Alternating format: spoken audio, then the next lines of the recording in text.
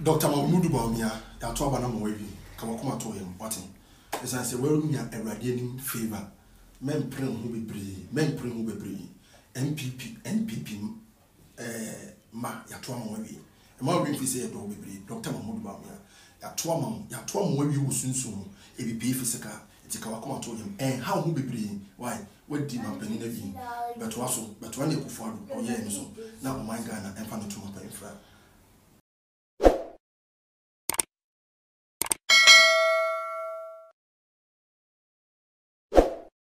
Aha, ayo obenfo radio mo sonfo obenfo kwa mame enene masan agebre ede toato amu ewo mo fiefie mu munuma mu makwankwa anu ase ba bibera wa enjoy video yi ho na me chia odin chia sonko ede ema wo intentem so yento aso na fa de air trend o social media ni nyina efa Ghana abato aye ba beto no 7 December yi emfa meram enne so fu pani be say aba no sunsumu no yato ede ama Dr. Bawumia wi nti ekosoro ba form sunsum no adi nkonim ne de hunamu wono so beside adi nkonim yefru ono so ana yekọ eye prophet Paul Kusi Apian so asori fie ono so kopie mu movement TV and movement radio na ehon so o kiremu ese ekosoro ba form pianike Dr. Matthew Opoku Prempa do na friends na pono ye be so in as vice president after 7 December election.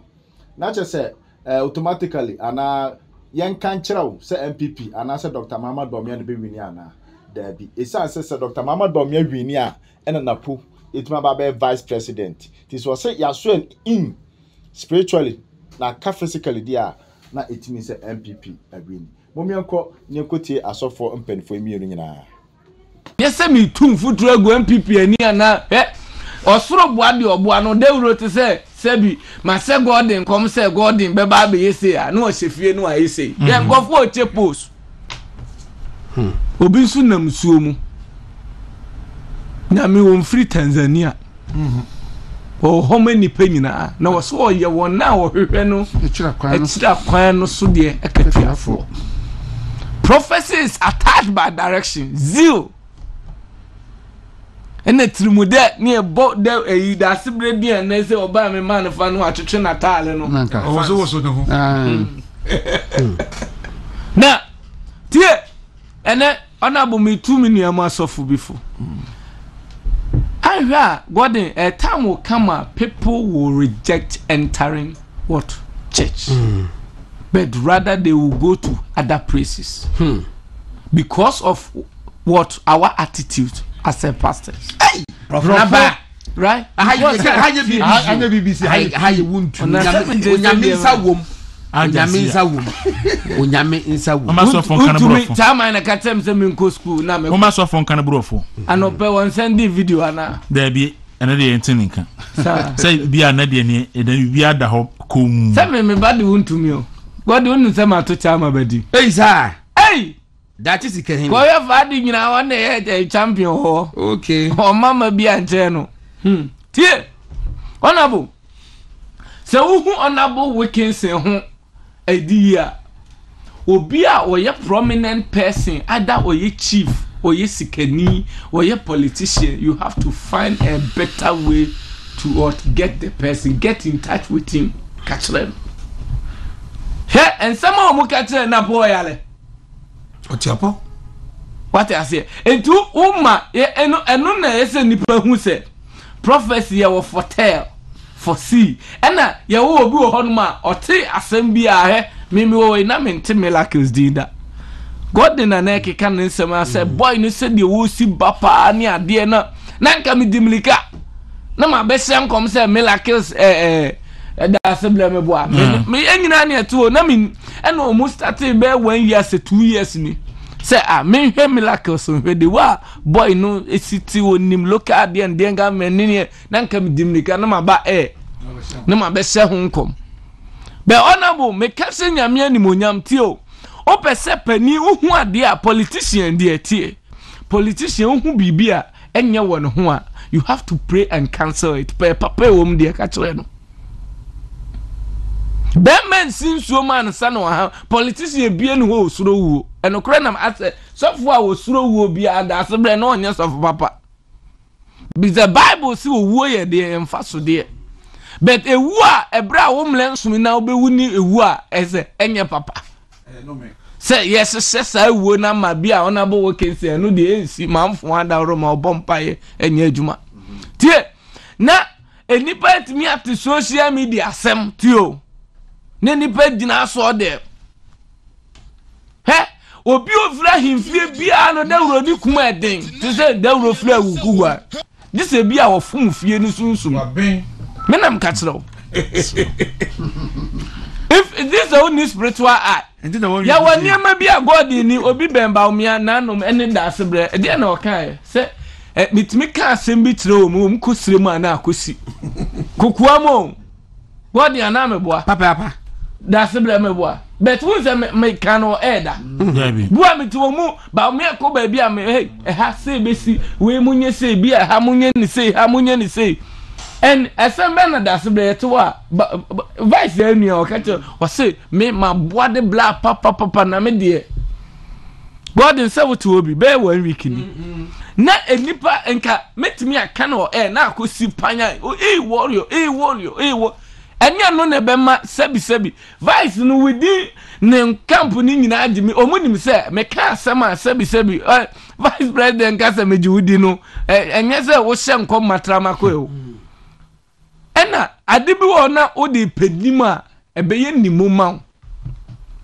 na baby a crucial time we wo pese o reti na po aye so easy wo kumase na po you obi a ebi obi oben no na ebi obi timi abete I tell you me kai say honorable tama me yes Kennedy obenya 16% and pounds na align figure is 17 Kennedy is 16 ya 2 year ena ya Maxi ya tia Maxi ya never god den ka ne bre no no tia kaka god is so peprado ya be ne mum dawlo de odene de be ba be swapping and san woman is on one cry you no ne adi sika tie honorable na po you obi a one hwe ya obema ni di na hunu be oye very fantastic man so fe kura keke I mean true prophecy na man na po hwe ma tiri kwan yo say if prophecy ni hate nipa na obehu say indeed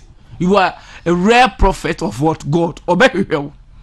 And to your message, whether good or bad, you have to pray over it. Seek God what wisdom. Nyamena betra kwan ade befaso. Na nipa dina so dem na pono ye de ne kolande no no na pono obewu mehu se ye de ne ba na ponso nyale me ya mesere that day na kra na I was starting with na po bet 12 o'clock. I was laughing. And adena yes honorable adena eno na ma ne policy we yes no prominent person will come to your church. Another room no prominent person will come to your church because per quine honorable way so one honorable who vision now per se honorable pa bet me oh there ro per se me no honorable din komo and politician no na po ye software watch yawa I tell you obuni mu ase vice make it one more obuni mu ase enti obayi ye ade bi sa crucial ayi na omo e ka se ye nche sofo ne ye ndi ndo mu fanto ba bi enkom na o hye na emem so fala so na bo meti studio ha me say is that nyankopon dim say na po will not die. Now Paul will be sworn as what the next vice president coming 7 January. Amen. No, Amen. Amen. Obe flag in Tessica. Me omo ebe di na ti aba nyina hemfo edi na ti ba nyina awrade ayi akyere me.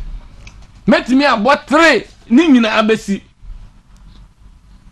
Enti uhunahuna na onya campaign na wodi hu ato na busua so. Enti many amas of mesrem he na software can na we afa na po is very fit. I know say honorable min chan trust o munya niema ntia no akonya bia dawuro beba beda honom say ya apre bia no sie say even dawuro kura no free station hanom na bia obi amanfo lo bia de obekọ ba bi sebi onya ebia wontumi ana siu a ho hanom anim adom ne emfa ne metena wo me when no ye de ekoso me wa MPP this was the first time omo play here yenya nipa be 11 that's blame me boa yeah 17 that 17 to when you running mate running mate me say one abujai tuma no aduane agu bebre nipa didi we dawro on cancel because I came out and prophesied publicly that Napo is going to be the running mate of Fort Bawumia. All right. Edi dawro na ohwe niema ekoso na ye nyai saade no ye nyai saade na ebe kakra no dawro enya de se politicians na eba ye ho a na omusuro because say ye niema yaye be na pona wo hu ne sande wo nanim eso and he carries something obi afafie sunsum de nam enti wo obe na pose ya da simple obi bedi ade a obe ni sei keka uhu obe vice sei a uhu sunsum na first na uhu no uhu ni sei sunsum bia e da abani mu what you say tie enti sei no momo yese na po bewu ampa okay so obi nso nton sansira ne busuefo enti obi nso start so nso be bompa bi boni bi se ento obi a dawro papa say nya papa o so enya papa so for ye besre wadaruma dawro ye besre sesese no de wa eniema ekono ye ntete niema bi so okay now ye beba ba chia ye nka political yikura biom dawro ba bi a aduru brum be enne me you shoot this platform. I wish Dr. Bawumia congratulations as what the next president elect for Ghana. Amen. And it is still. All right. Be the inspiration.